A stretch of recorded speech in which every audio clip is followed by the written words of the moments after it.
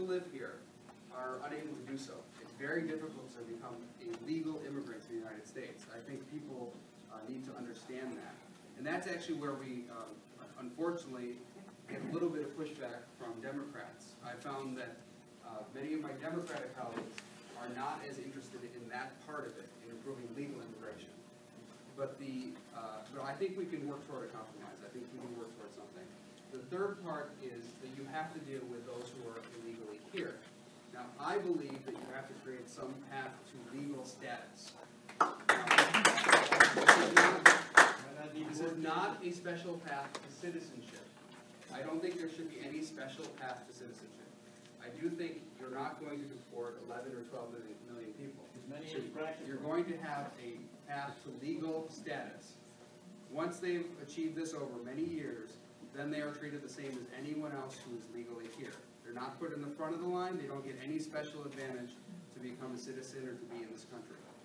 We're not affiliated with any party, but she will remember a person that will help immigrants like me and your father to earn a pathway to citizenship.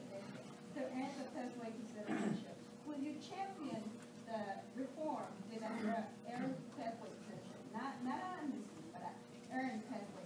I would not support a special path to citizenship. I would support an effort to provide a path to legal status and putting people in the same place as others who would come here legally. But I don't support putting anyone in front of the line to give them a special path to citizenship. Yeah, just the legalization and the earning the right. As long as they're not put ahead of people who came here legally. Thank you. I'm not quite sure what you mean by legal status.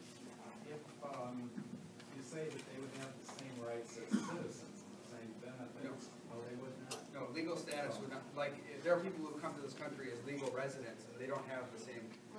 For example, they can't vote. Okay, so these 11 million people would never have the right to vote. Well, I wouldn't say never, because there are some. Once they achieve legal status, I don't think we should discriminate against anyone at that point. So you put them on a path to legal status, and then they are treated like anyone else who has come here legally as a legal resident. But they're on a longer path to get there. Well, about a percentage